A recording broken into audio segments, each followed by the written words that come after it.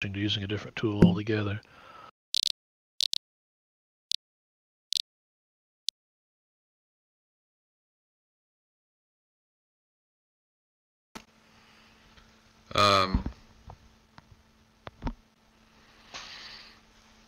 Well, we've got a bunch of internal tooling that you'd think would make sense to do that kind of thing with, but it turns out that making a general purpose one isn't what happens when a company makes one for themselves. I'm curious because even though Atlassian has been rather reticent to offer Linen Lab an open source project or cloud server, they do have an open source contract. Is that something that Firestorm or anyone else has used? Yeah, do they say no or?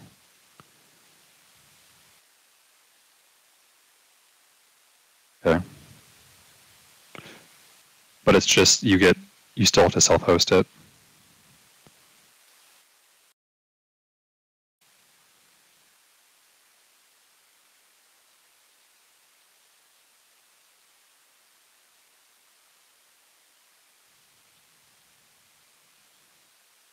Okay. Yeah, that's unfortunate. Really, they seem to really want to follow a per user pricing model. Yeah, I know one of the things that's in the running is GitHub issues. But I don't know if that's practical for our use case, or if anybody has experience with it and might have thoughts on that.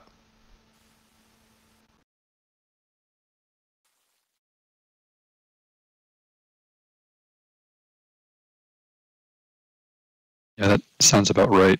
Even though GitHub has been doing a bunch of work with their new projects feature, it doesn't have the kind of customizable workflow that Jira does.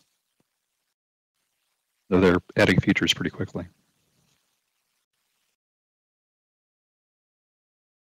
Yeah, so that might be the good netizen thing to do, is just help GitHub get there.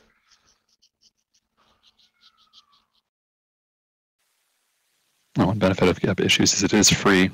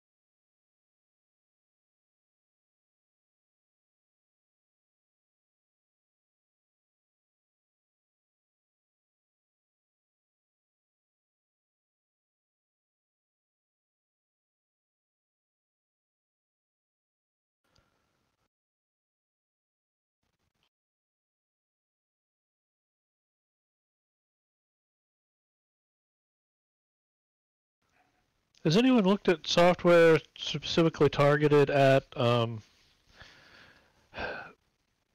of external bug reporting, support tickets rather than all of the, internal stuff that we currently use Jira for?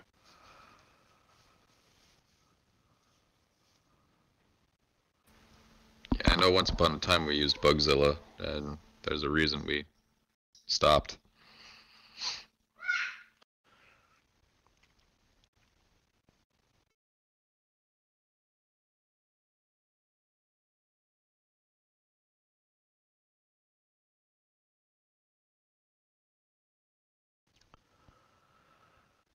So, Kitty, you're saying people just submit a form and then you handle the converting it to an internal Jira part, so they don't need to actually have a Jira account to do that?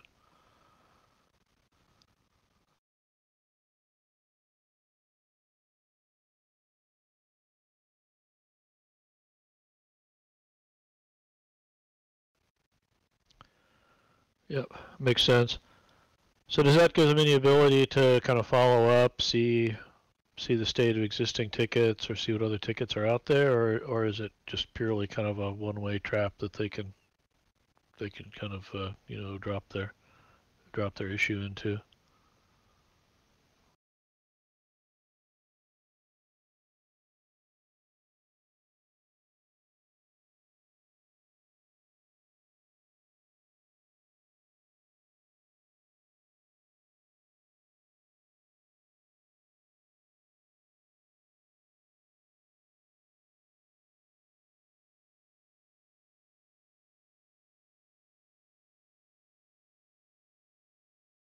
There's one called Email Me Form. We use that, and that can be configured to send responses, etc. But I don't know if it would be any use to you guys. I'll send you a link for it.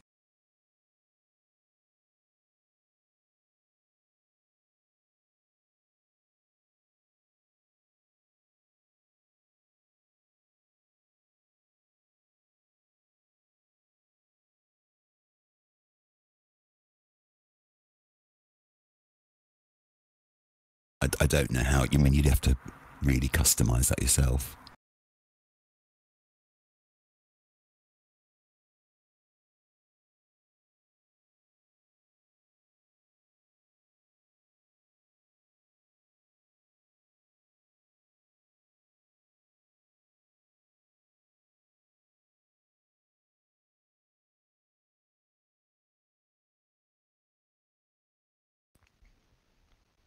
No, thanks. We should take a look at that.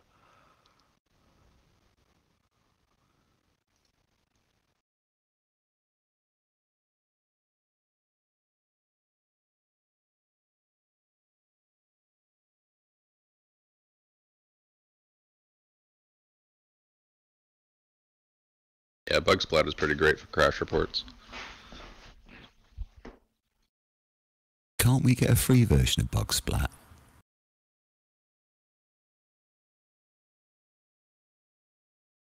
How do I do that, Whirly?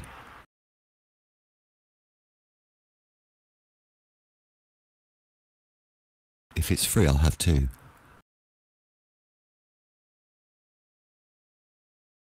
You did, didn't you? Sorry.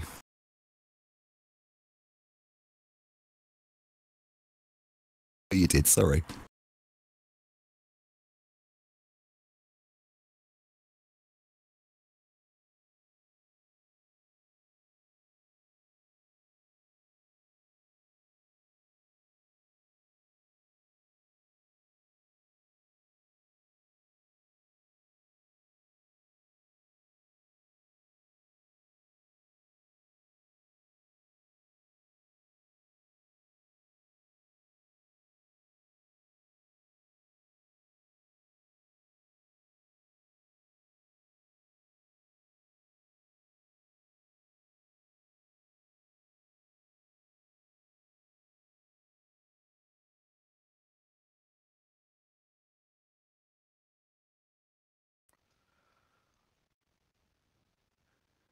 Rod, use that internally or for public bug reports or both?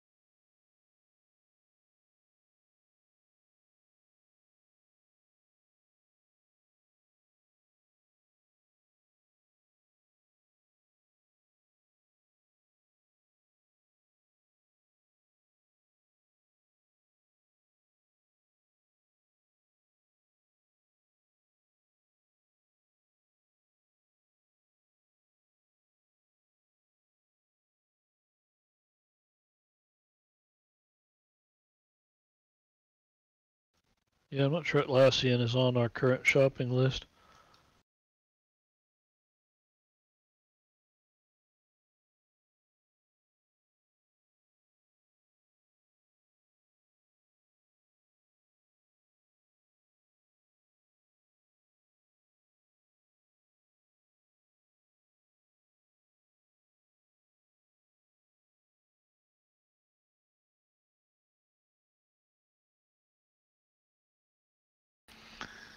Yep, You should buy I'll go get the Twitter bags for the first. money. Seems to be all the rage.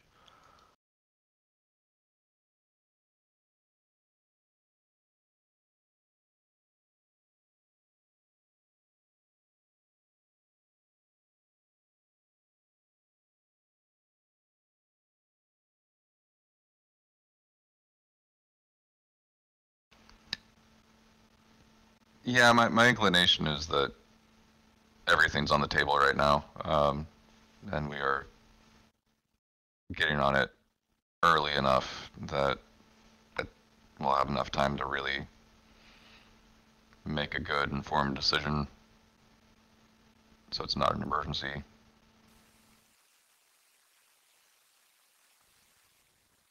We have until beginning of 24,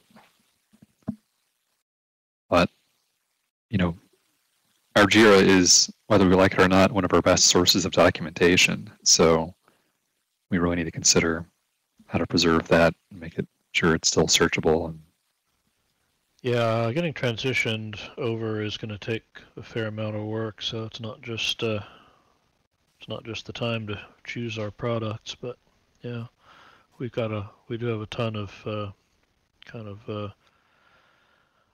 I don't know, technical lore and accumulated knowledge and wisdom in our JIRAs currently. We can't afford to lose all of that. Yep. Thinking of all the times I've done a commit message and thought, oh, I'll put the details in the JIRA comment.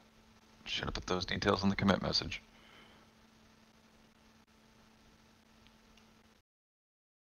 Well, I don't think we've ruled out anything yet. It's we're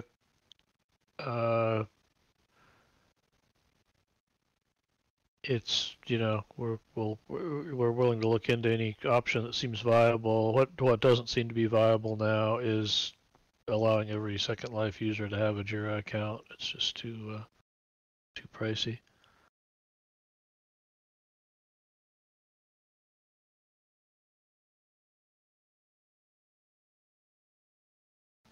Yeah, what we end up with could look like something like we keep our internal JIRA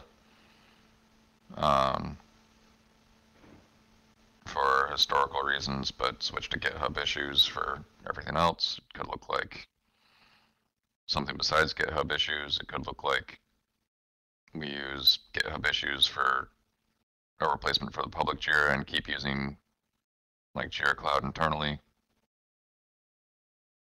But yeah, the thing that we know that we can't do is keep using JIRA for public bug reports that people can comment on.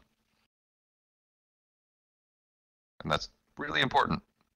So whatever bug tracking system we come up with, residents need to be able to comment on their bug reports.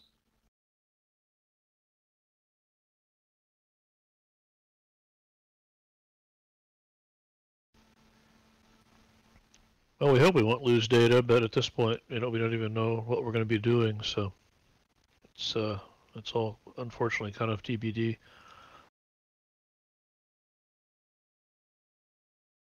The things that are accepted and waiting in the queue could potentially vanish.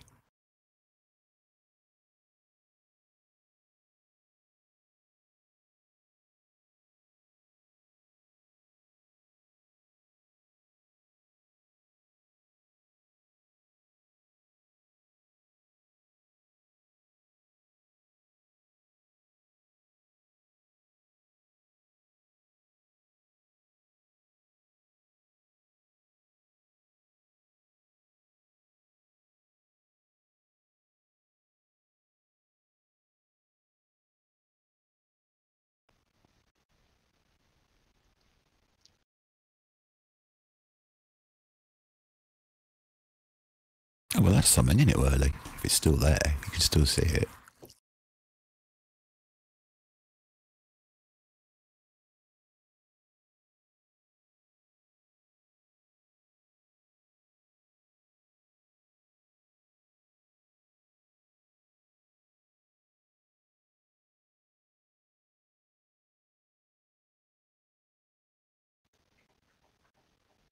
Yeah, I don't know if we'd have the option to just leave it online as a kind of a read-only archive or something. The issue is security updates, and if it's not being updated, it's not receiving security updates. True. Yeah, so then there would be some vulnerability and we'd be obligated to shut it down. We could charge for bots to run ads on it. I'm reliably informed that you can integrate emails into Jira tickets so it can read emails and transform them into tickets. So presumably you could get like an anonymous poster on there, but a form to say what their Second Life account is. Would that work?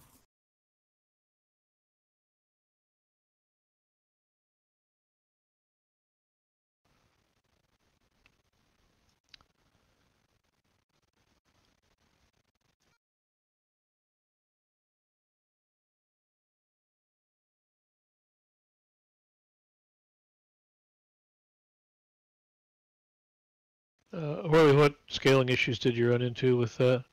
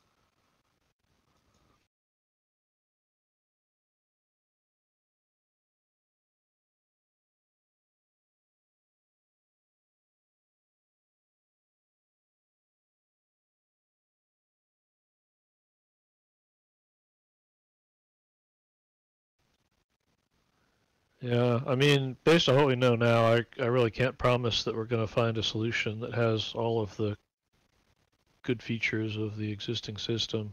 But, well, you know, we're doing our best. We're looking into it.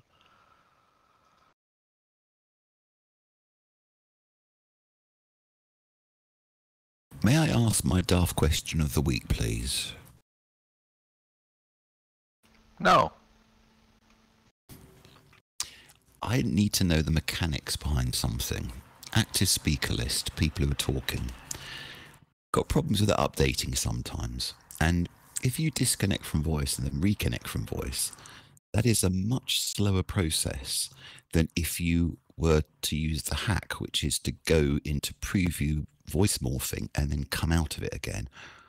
What is the difference between the two? Because both disconnect you from voice and reconnect you, but one is quicker than the other.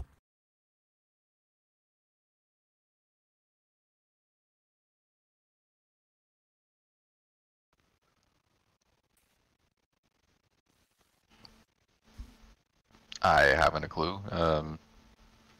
Yeah, I don't know, but it's a fair question. Can take a look and maybe see what's going on under the hood with Vivox. Yeah, I don't know without absolute certainty, but is the difference between disconnecting from SL Voice and reconnecting entirely, and just joining a new room on the Vivox backend? Like, you're just changing from current parcel voice to the preview for voice morph in the back? Because we're working on a refresh, and it seems that whatever the method is to go into preview voice morphing, but not actually going as far as previewing it, just getting yourself set up to preview it and then coming back out of it is a much quicker refresh.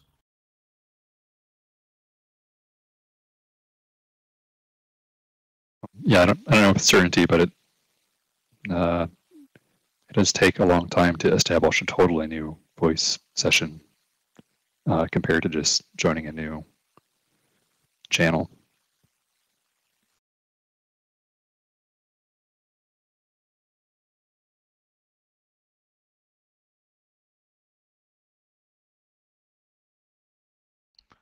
Yeah. Right, so not such a daft question after all. I'm going to go the route of going into the voice morphing thing to do a refresh, because it seems quicker. I'm kind of curious. What was the reason for wanting to refresh in the first place? Because sometimes the names don't populate correctly. If you TP to another place, you may not get everybody who's actually actively talking. You can hear them, but their name might not populate. So it might be a problem in that as well, in the actual active speakers.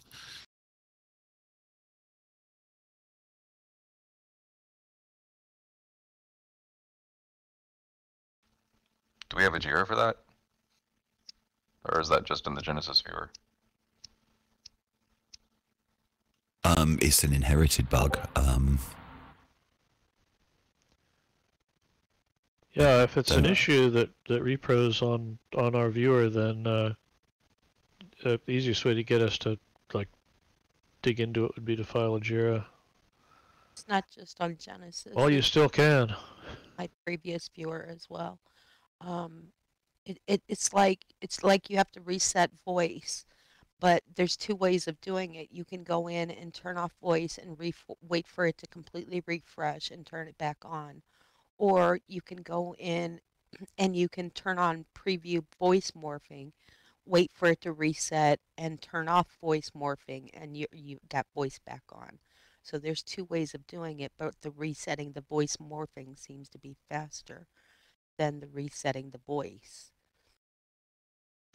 Yeah, seems like figuring out which one of those is faster is the wrong thing to look at. Like, let's figure out why you'd want to have to restart it in the first place and make that, fix Yeah. the bug. It's for sure. Fix the bug, not the workaround. Right, true. It's for sure a bug. Right, it's happened. It was with my previous viewer as well. I don't know about the Second Life viewer. I don't use the I don't use the Second Life viewer, I'm sorry, but I know that it was with my previous viewer as well.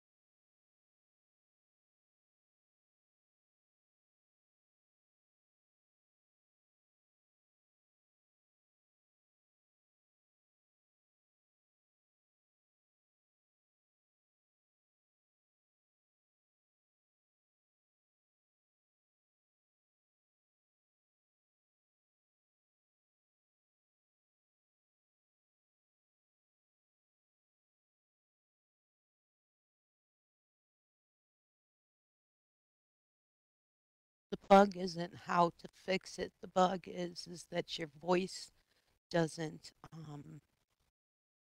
populate. Like you might only have one person on your voice channel and you hear nobody else, or it may show that you're on a voice but nobody else is showing up on voice.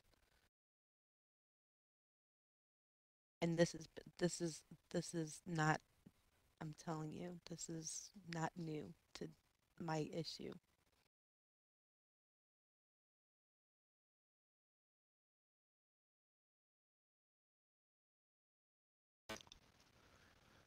Yeah, I mean, ideally, if that's is something that repros on our viewer, then we would just try to tackle it.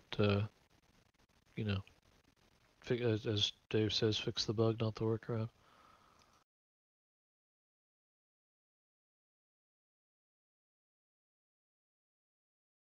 Fix it, don't hack it. I will have a go on your viewer and see if I can break it.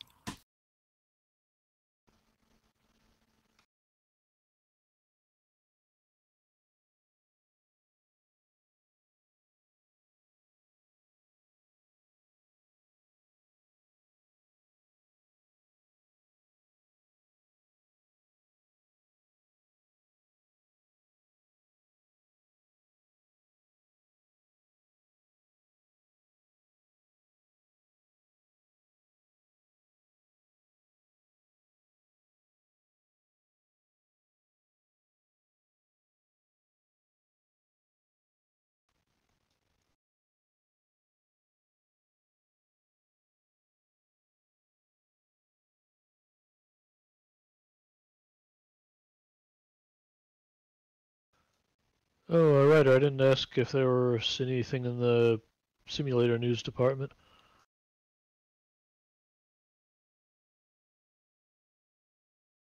It's going to be pretty quiet till after the holiday. We do have uh, one simulator right now in RC that has a single, ironically enough, Vivox fix where it was leaking some resources. So that will go out just before that will go out the Tuesday before Thanksgiving. And but other than that, it's pretty quiet. Yes, actually, Worley, that is.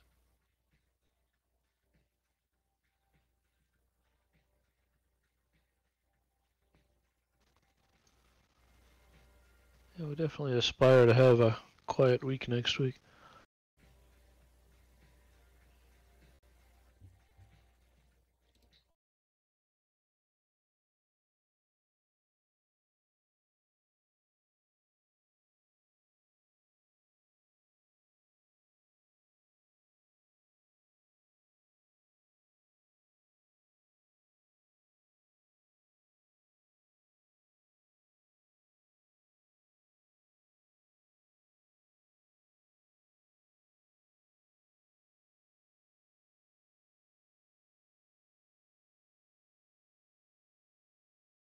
I'd have to go searching for my tabs. We're like,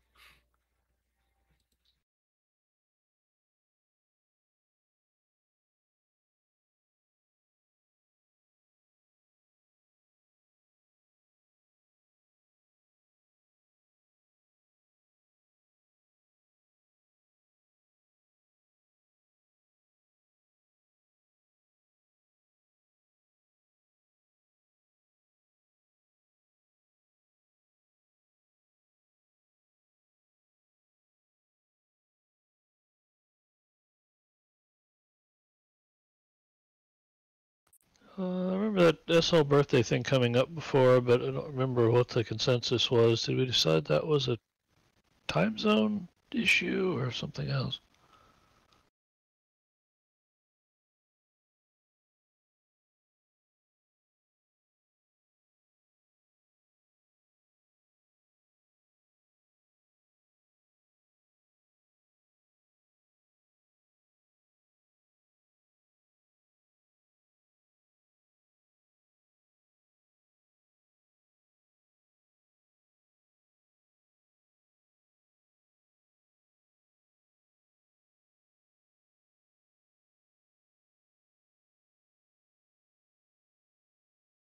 I'm an immortal rider. I can't see that.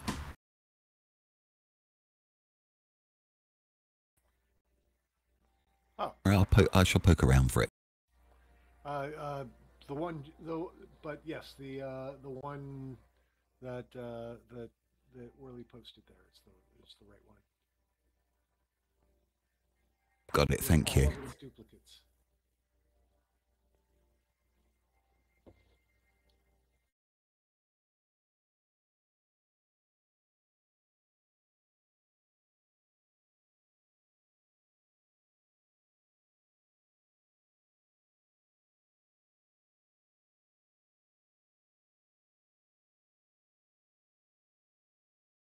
It's an interesting one. I shall follow that.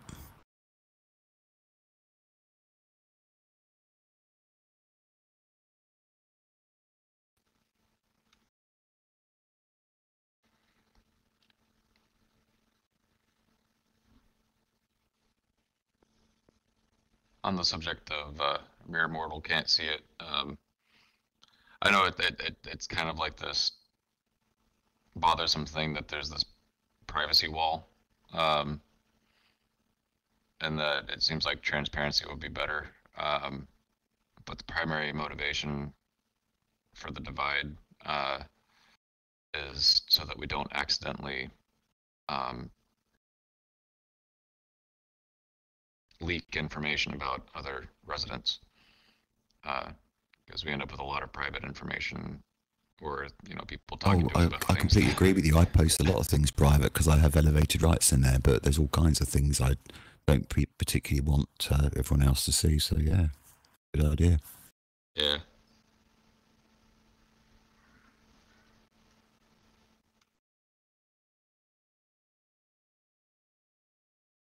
Usually Wordie goes in and corrects what I've done.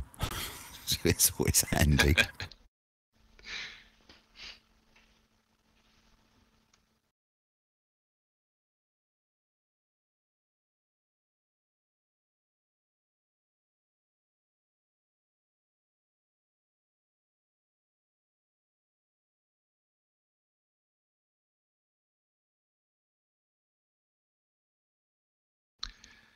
Yeah, and that gets tricky.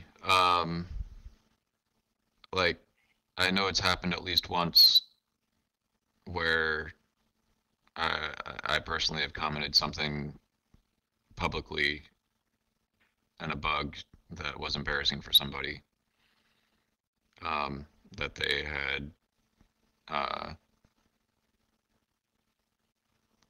shared privately to help reproduce a bug. So having a chasm helps keep that from happening.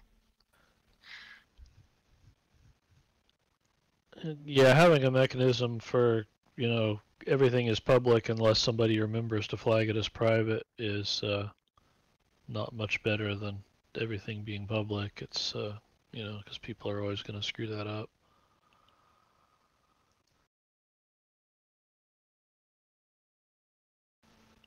Yeah, I'm waiting for that to happen when you switch to GitHub. A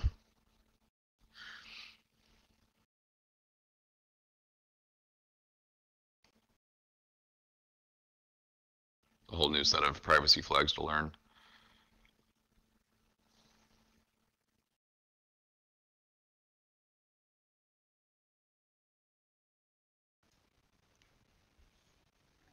There was actually a time when we had a bunch of our internal JIRAs in a public state, and it led to some interesting issues because we're using Jira for project management. So it's like, oh, we're gonna move this Jira from sprint 1 to sprint 3, or we've changed the priority relative to the other stuff. Whatever. It's almost like internal bookkeeping junk, and people would like see this and they'd get all excited about it, like, why have you moved it to a different sprint?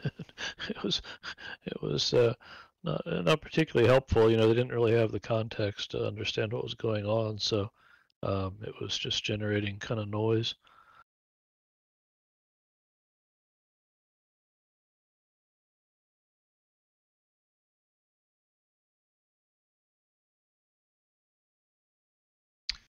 Oh yeah, server logs are super fun.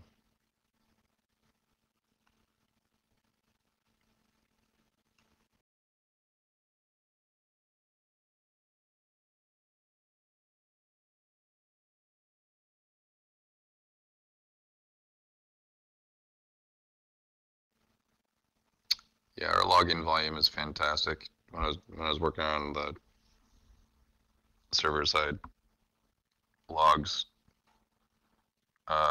more than once I got lost, because you'd come across some end world game where it was like a choose your own adventure text game, and you'd start reading the story that was showing up in the log and be like, wait, I want to see what happens next.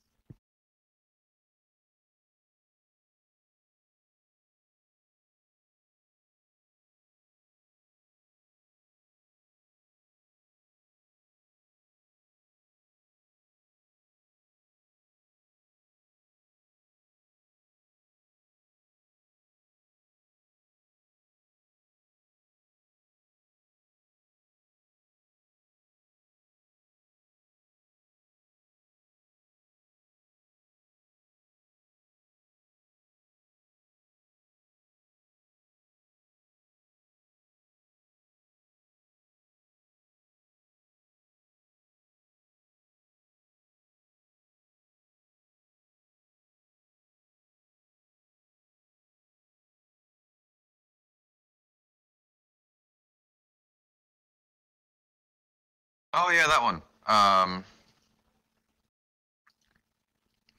So yeah, I think Beck absolutely has the right idea there, and I'm pretty sure that that blog post is an accurate description of what the current behavior is.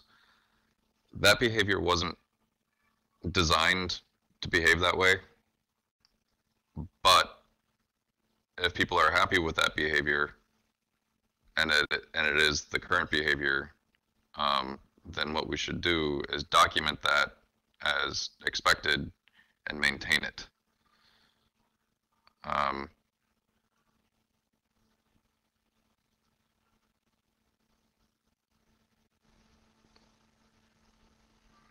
What I don't like about what's there so far, though, is that there's a bit of this like hand wavy stuff around the root prim being transparent. And what I think would make more sense is if we had it well defined all the way down to the face level, because it looks like it's well defined now at the attachment point level. So like what your attachment point index is, according to that table that's listed in that blog post.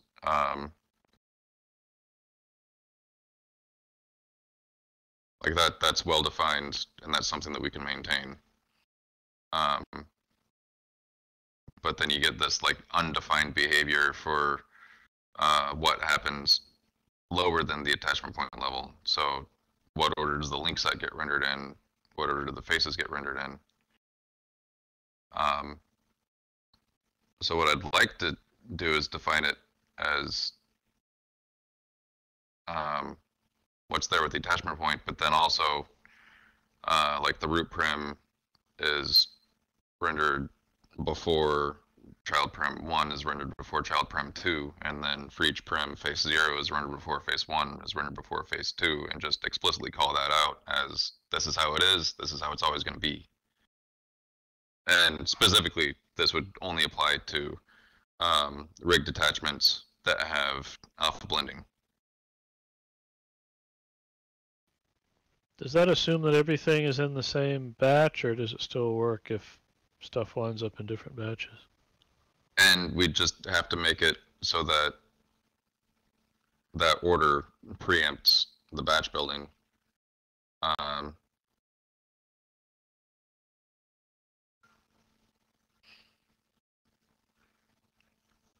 For most cases, that wouldn't actually break batches. It would just change the order that the face shows up in the batch.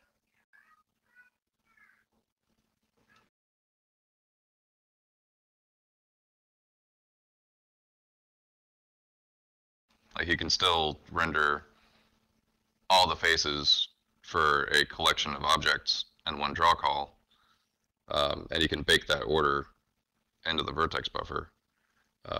So just because the order is guaranteed doesn't mean that you have to have a separate draw call for each face.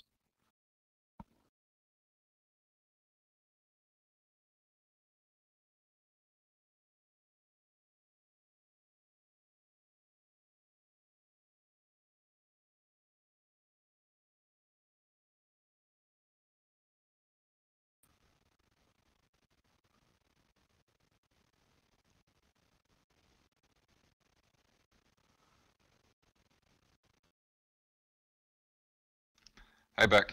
Yep. So just catching up on your blog post, and talking about codifying that into the documentation somewhere as something that is official and supported. And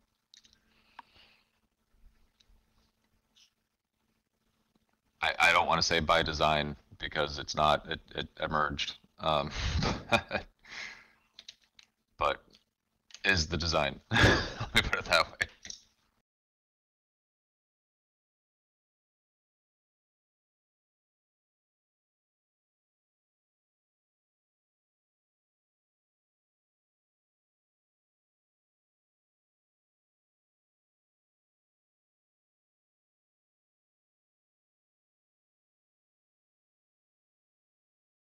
Yeah, and I was saying that the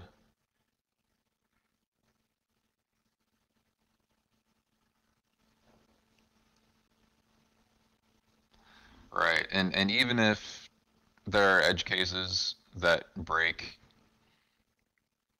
the attachment point behavior that's described in the blog, I think that we should treat those as bugs and make them respect that order.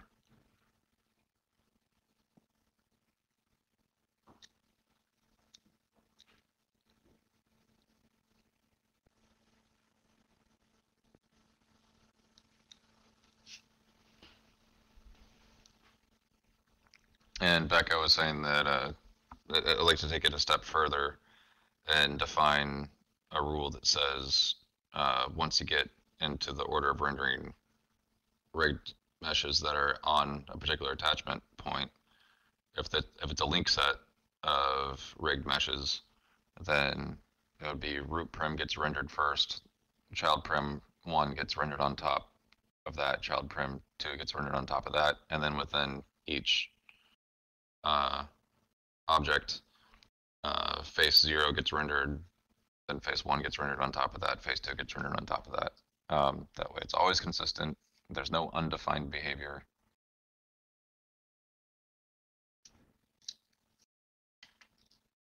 And it's something that we can probably maintain.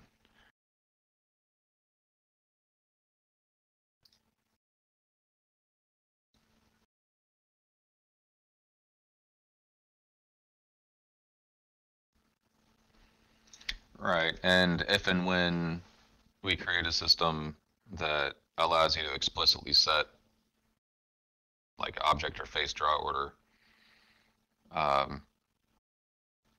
that wouldn't conflict with this behavior. This behavior would just seed that system.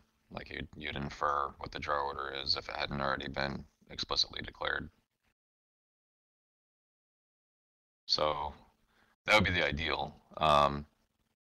Start enforcing this behavior now, and content that is broken in places where this behavior is being observed by the viewer, the content's wrong. If the content's broken and the viewer isn't observing this behavior, then the viewer's wrong. And then to really flush out the feature, provide an ability to, and a UI to let people just move things up and down in a stack so that they can control what's on top of what.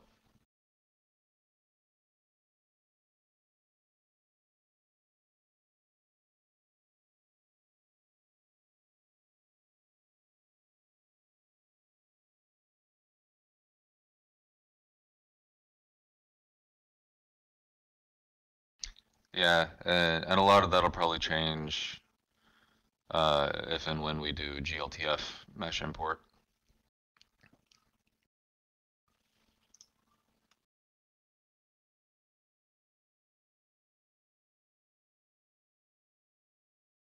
Not the in-world behavior, but the import behavior. The whole point would be to not change the in-world behavior. And I know that you can change link order. And it's consistent.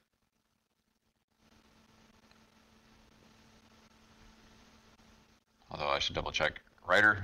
Is Ryder still here? Link order is consistent, right? Like. Yeah, that does not. Yes, until you relink something, it's not going to go changing what your link order is. Right. So. And there's no UI for changing the link order right now, right? You just have to like unlink it and then select things in the order that you want them to be linked. In the reverse order, but yeah. Right. So that's the kind of thing that'd be nice to have a UI for. And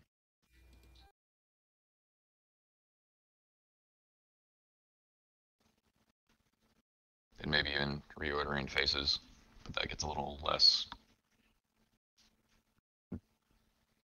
clear.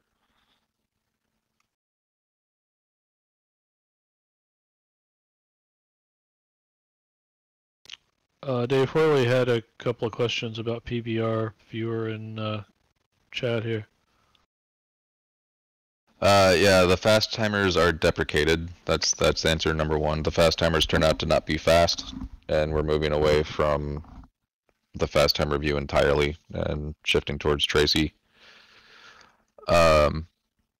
So yeah, I remove them when I'm bored,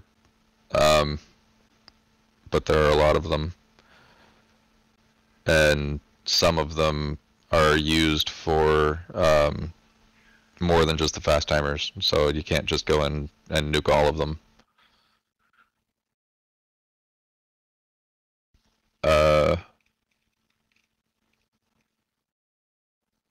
What was number two? The texture console. It is not expected that bias is always at 5. It might be. It might always be at 5 if you don't have much video memory. So the real question there is, how do the textures look? Because bias at 5 just means that it's trying to down-res things.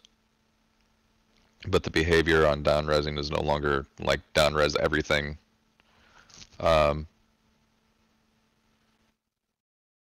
It favors down-resing things in the background first now. So you should see overall sharper textures than you do on the release viewer, even if your bias is always at 5.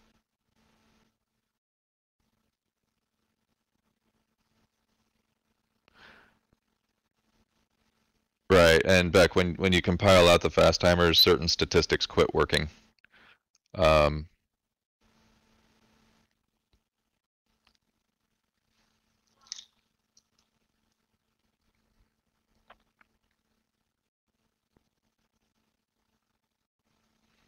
Can't think of one off the top of my head, but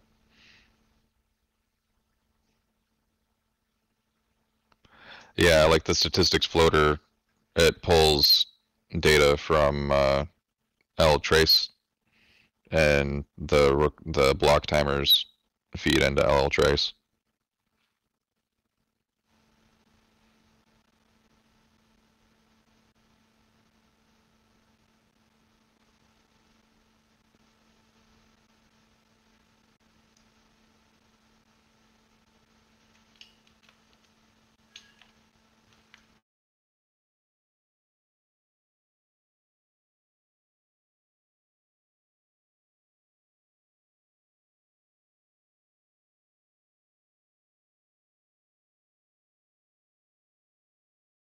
And Worley, yes, please do file a bug.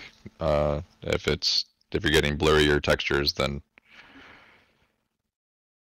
we'll need to find a way to reproduce that locally.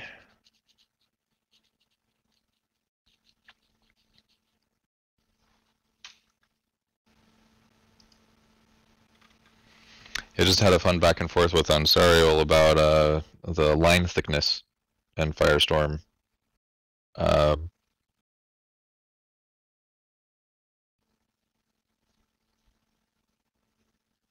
Which turned out to be a misreading of the GL 4.6 spec.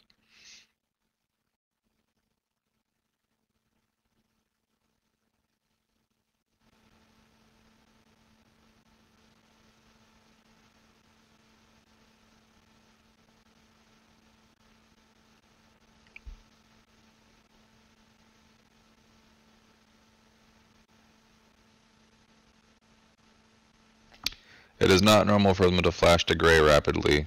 I have not seen that.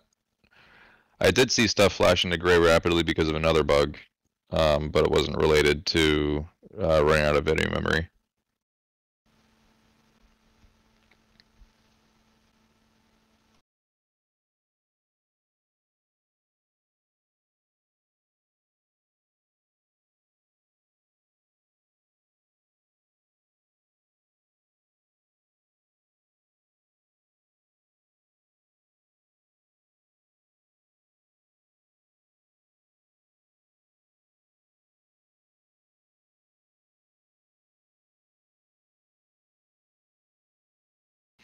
Yeah, that looks like a different bug. I'm not 100% sure that that one's related to video memory.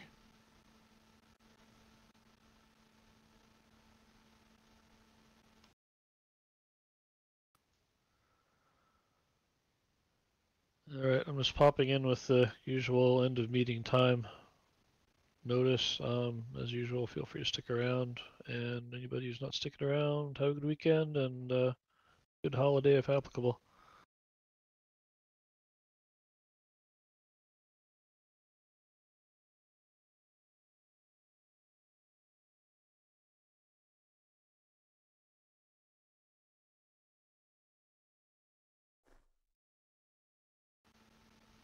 Thank you for a very informative meeting, and see you next time, and have a lovely Thanksgiving.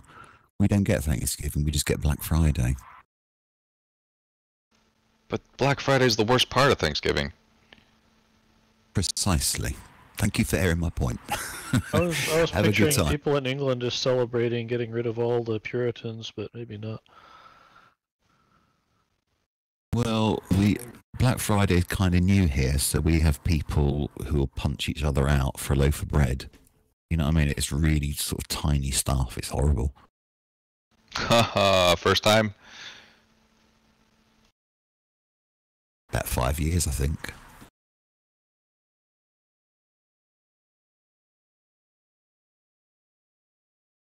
Right, it's 10 PM, all down the pub.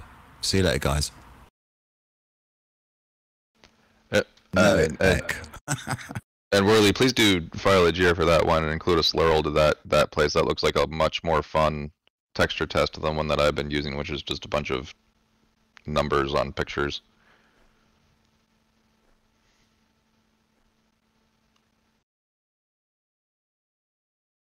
Sweet, thank you much. Oh, and is it actually moderate, or is it are a lot of the pictures less moderate?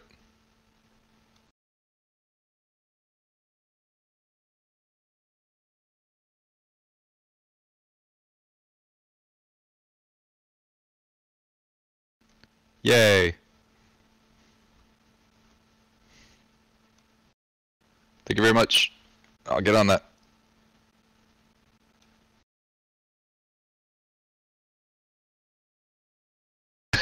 Okay.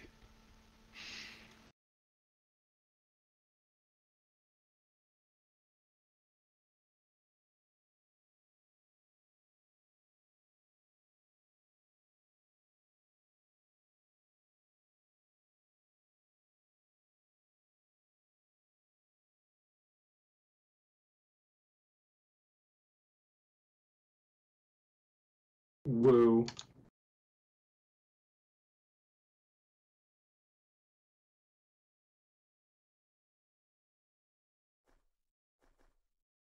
No, I said woo.